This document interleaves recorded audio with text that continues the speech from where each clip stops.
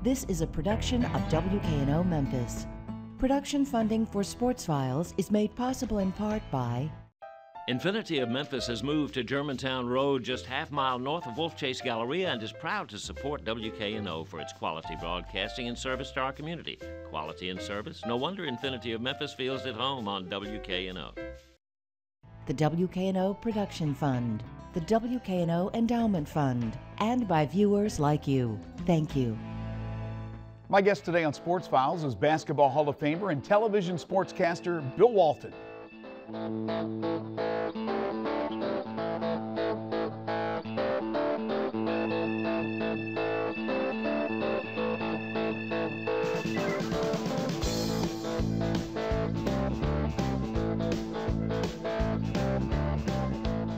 It's very strange how things sometimes work out. My guest today, Bill Walton, is an extremely close friend of former Grizzlies head coach Lionel Hollins, who was let go after the 2012-2013 campaign.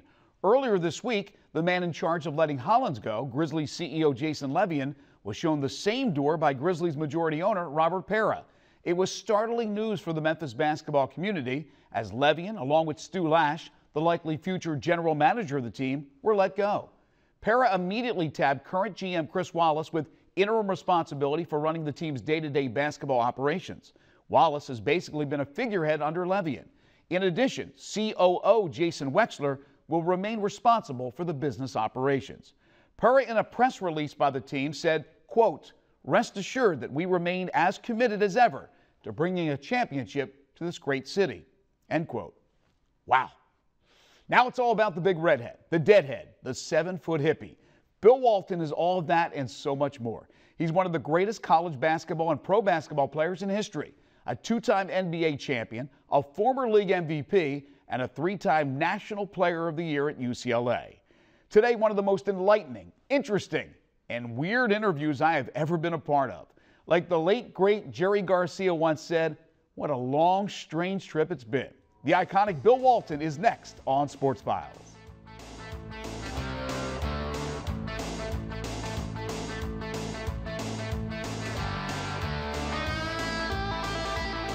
Well, Bill, thank you so much for joining us. Thank you, Greg. Great to be here in Memphis.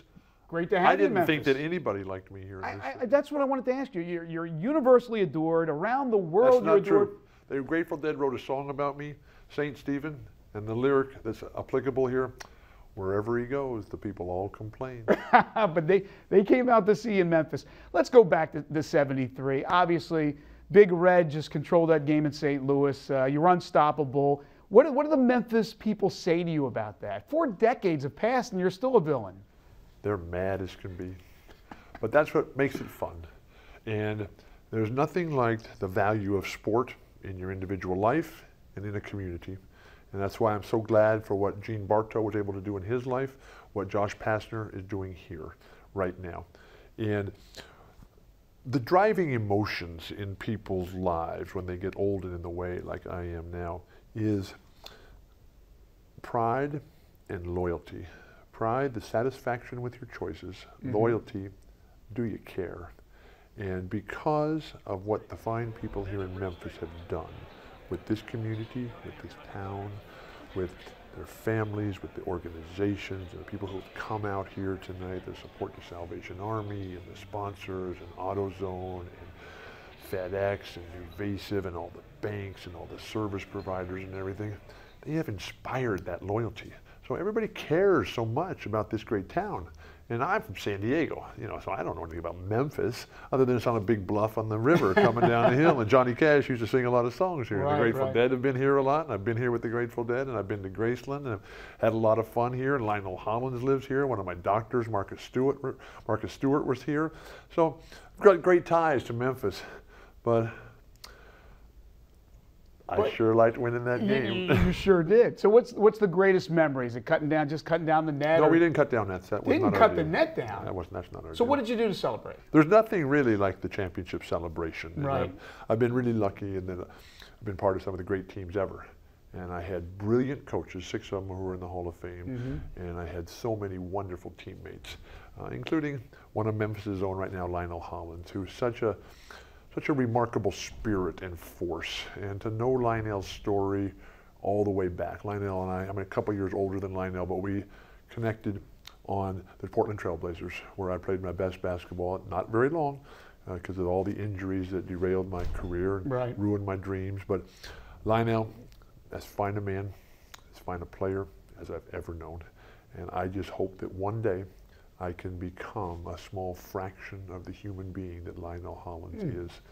And it wasn't easy for Lionel. I know that when he was first in Portland, Lenny Wilkins, our great coach, he saw this gem, this incredible talent. And some of the fans in Oregon, they thought that Lionel would be a better player if he had a different skin color. And so it was uneasy, because that was not mine. I grew up in San Diego, and it was different.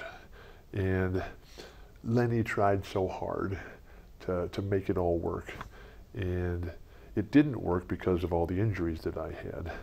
But then when Jack Ramsey came along, and I was healthy for relatively healthy for a very brief nanosecond.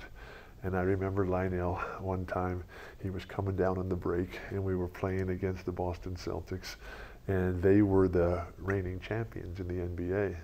And Lionel comes down on the break, and he's isolated one-on-one against John Havlicek, one of the legends of all time.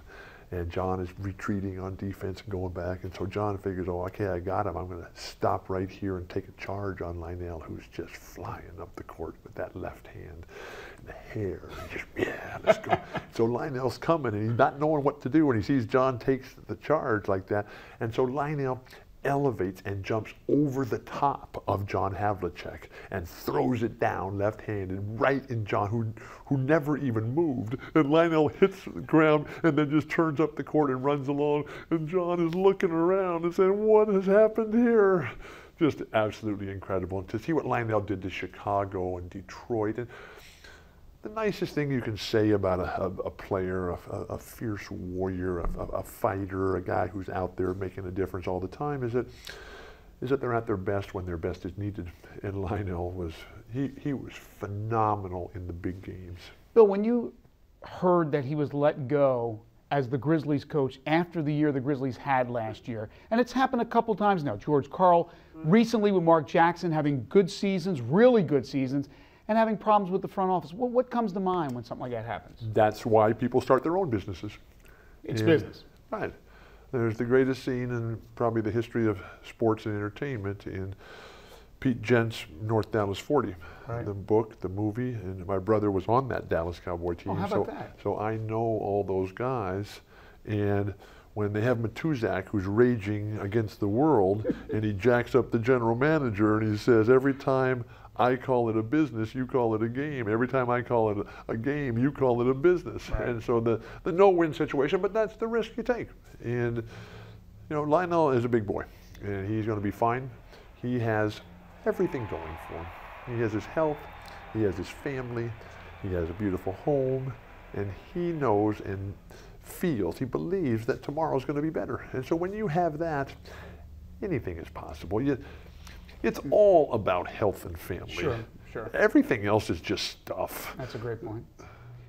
Bill, you mentioned earlier, talking about Lionel, you talked about some racism. There was obviously racism. I don't know if it ran rampant, but it was certainly all around the time you played. It's still around to a certain degree, certainly not as much. When you hear about the Donald Sterling story, again, how do you... Racism hurts everybody. And at the end of the day, we're all a minority of some kind. And so the empathy needed in life, the respect for others. And racism is evil, it is ignorance, it is sick, and it is weird. And so I try to associate myself with positive things. And I don't look back at the mistakes and the failures. Nobody's made more mistakes than me. And I just have to learn to get up and keep moving forward. And so I'm not interested in wallowing around the muck of evil and associating with terrible people. I want to be with the Lionel Hollinses. I want to be with the Johnny Davises. I want to be with the Jack Ramseys and the Maurice Lucases and the Larry Birds and the Casey Jones and the Red Auerbachs. That's where I choose to spend my time. And And you know, we fight to make a difference, but we keep moving forward. And the evil, they separate themselves and they identify themselves. And the sense of just being nice to other people. And why are we angry? Why are we hurtful? Why are we trying to tear people down? Mm-hmm. There's nothing more important than the value of positive leadership. And that's the great thing that sports does for us, is that it allows all kinds of different people to come and be part of something special and to make a positive difference in the world and moving forward. And what basketball has been able to do. And the sad thing is that, you know, what's happened, you know, look at what UCLA as an institution has been able to do in terms of the positive contributions. Forget Chancellor Young and J.D. Morgan and Ducky Drake and John Wooden, who were the four pillars for me when I was there at UCLA. But just think of the history of UCLA with Ralph Bunche, who went on to become the Secretary General of the United Nations, or a Jackie Robinson, or a Don Barksdale, or an Arthur Ashe, or a Rayford Johnson. These guys that just, you know, just phenomenal human beings. And that was the foundation of the culture that I grew up in. And then Walt Hazzard and Mike Warren and Lucius Allen and Kareem and all the Sidney Wicks and Marcus Johnson, just legends who stood tall for what was true and right. And talk is cheap. Vision, that's true.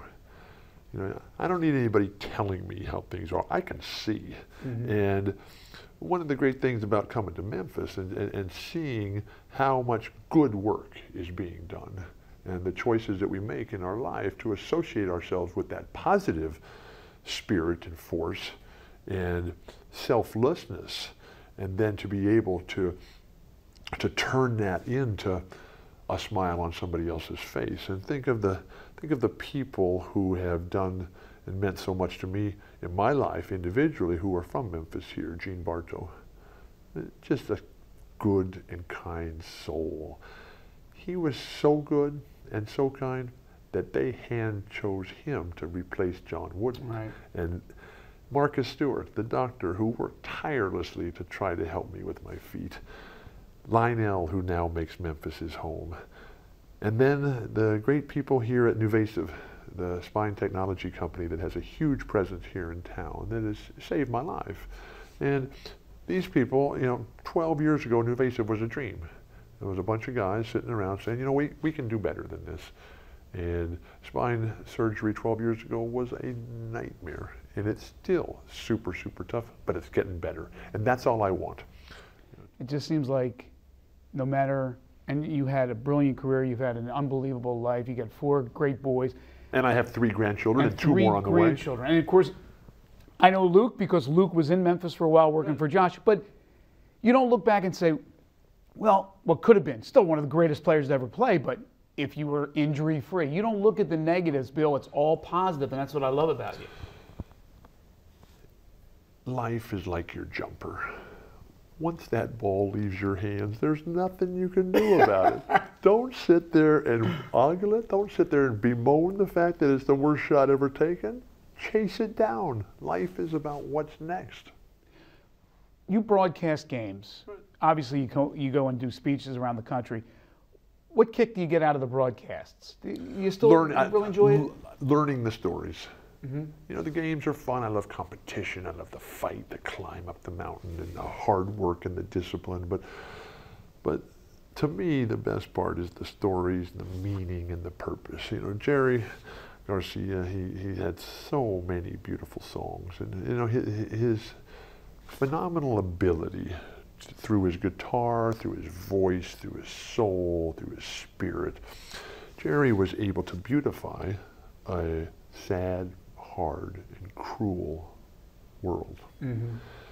So, you know, he grows up, tough times, San Francisco, wind, cold, wet, dark, damp. I mean, I'm from San Diego. It's like sunshine, bright, and like happiness, and like, yeah, let's go. But Jerry writes this song, The Morning Dew, where he goes out and he hears the cries of children, and he feels the bitter, cold, damp wind and the dew, and it's just, oh my gosh.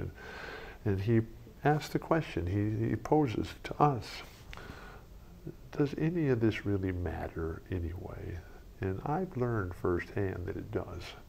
And I'm the luckiest guy in the world because so many people have sacrificed for me to have a chance, for me to have the life that I do. And you know, there's countless ones, and you know, you don't even know. There are so many good people in the world. You know, Neil Young, light a candle. Don't curse the darkness. There's something ahead worth looking for. The fork in the road, we're right there. And you know, these guys who sang their song, wrote their songs to me, for me, and about me. And I'm just enjoying the ride, and I just hope to roll on forever. I'm like that big river right over here. You're the big muddy. It's just, you know. A couple of things real quick, Bill, and I know it's been a long day, and we really are so happy that you spent some time with us. I'm the lucky one, Greg.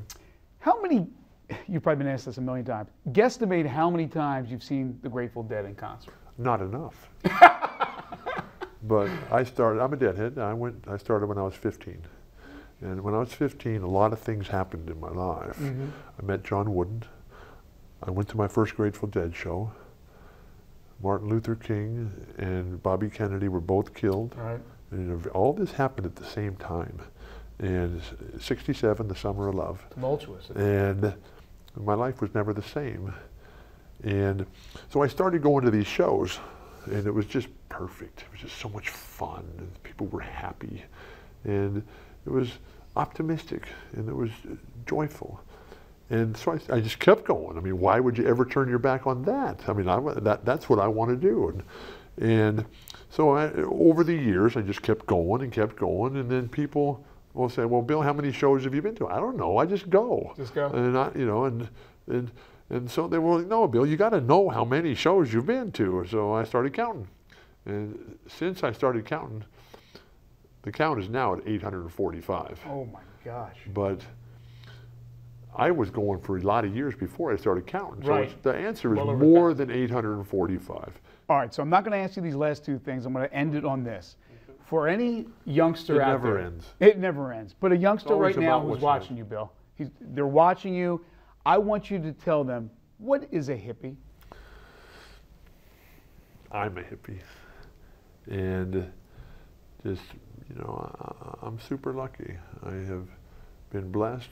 I had great parents, great coaches, great teachers. I had heroes and role models. And I got to meet all of them, all my heroes and role models, with the exception of Martin Luther King and Bobby Kennedy. And what was special for me was that when I met them, I met all these people, Bill Russell, Muhammad Ali, and Bob Dylan, and Jerry Garcia, and Neil Young, and John Fogerty, and Crosby, Stills and Nash, and Bruce Springsteen, and Carlos Santana, and then, you know, the incredible reggae guys, Bob Marley, and I can't even think of the guy's name, but they were better people than I dreamed that they were. And when that happens to you in your life is never the same. And so we keep chasing it down, we keep fighting, we keep going. And you never know. We're at the fork in the road. Where are we going? Who are we? What are we doing? And now that it's my turn and it's my chance, I got duty, obligation, responsibility to make a difference the way people did for me. Yeah, you said you were super lucky to meet all those people and to know all those people. We're super lucky to have had you. We appreciate you being in Memphis, and thank you so much for spending some time with us here on Sports Files. Thanks, Thank you, Bill. I'm appreciate the luckiest guy in the world. We'll take a break. Overtime is coming up next.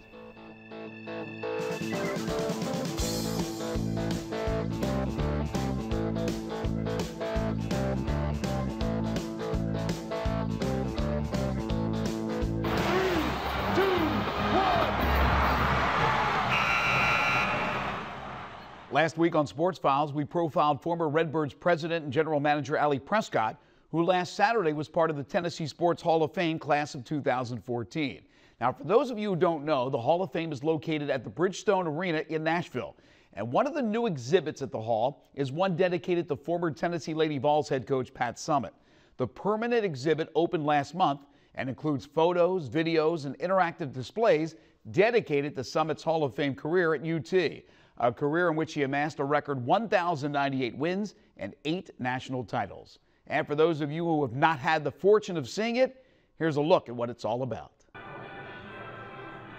Well, the women's Final Four is in Nashville this year, and we're opening the Pat Summitt Gallery to honor Pat's legacy and her career, and we timed it to coordinate with the women's Final Four, and the only thing that could have been better had Tennessee been playing in the Final Four. But given what we're doing, it's a tribute to Pat, it's a tribute to her contributions to women's sports as a whole, and not just basketball. She may be the single most influential person in women's sports in our country, and it's a great tribute to her and to what the legacy she's left behind.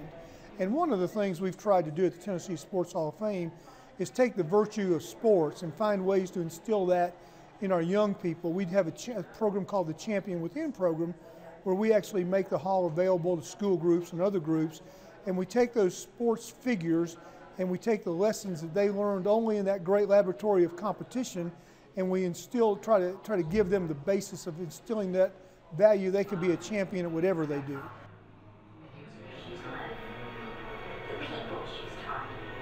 The Pat Summitt exhibit actually came together in less than 6 months.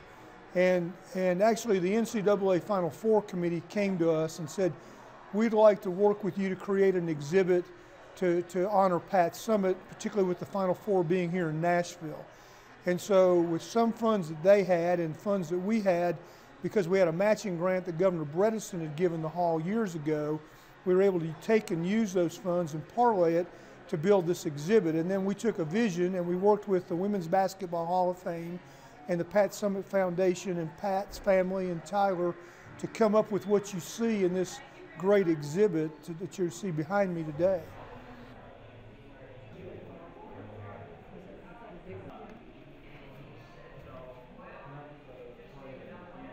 You're going to see the journey from Pat's high school days to her collegiate days, her days as an Olympian, her years as a coach, her years as a mother, her years as a mentor to young women who graduate from college. There's interactive, there's some of it static where you see her trophies and her honors and awards, basketballs from various championships. And then there's an interactive display where you can actually see videos of different aspects of her life, whether it's coaching games, whether it's her 1,000th win or 800th win, different milestones in her career, or whether it's when she received her ESPY, or whether it's when she received Sportsman of the Year. So it's a myriad of different things. Some of them are fixed and some of them are iconic trophies and things like memorabilia. And then others are interactive where you can touch the pulse of what you want to see of Pat's legacy. Pat Summitt hasn't been able to be here yet. She was in Louisiana because Tyler just took the job at Louisiana Tech. I understand that Tyler and Pat will be here sometime over the weekend, but I don't know exactly. So she has not seen it.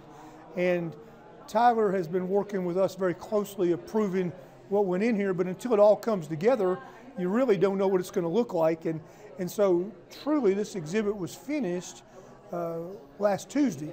So, you know, a week ago, this room had 3 pictures on it, and that was about it. So in the last week, it all came together. So other than looking at line drawings and things, that's all I saw, and all of a sudden it came together this week.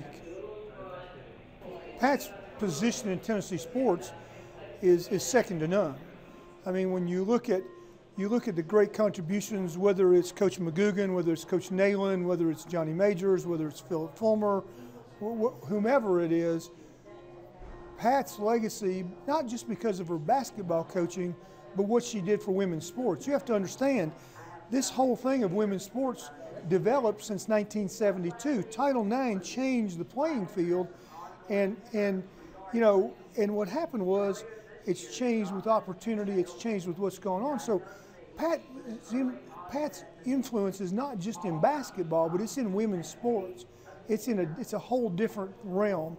All of those great coaches and great players have contributed greatly to their sports and have contributed greatly to the heritage of the state. But Pat's changed a whole field of women's athletics. And, you know, I don't know that, I'm sure women's athletics would still be where it is today, but the reality is I don't know that it would have gotten there as quickly as it had without Pat Summitt.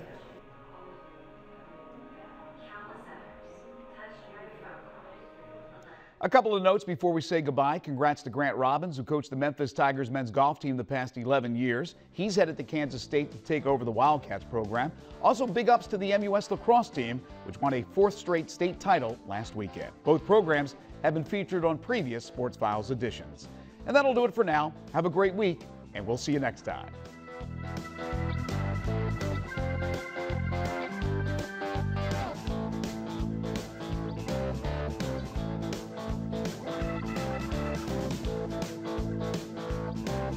Production funding for Sports Files is made possible in part by Infinity of Memphis has moved to Germantown Road, just half-mile north of Wolf Chase Galleria, and is proud to support WKNO for its quality broadcasting and service to our community. Quality and service? No wonder Infinity of Memphis feels at home on WKNO.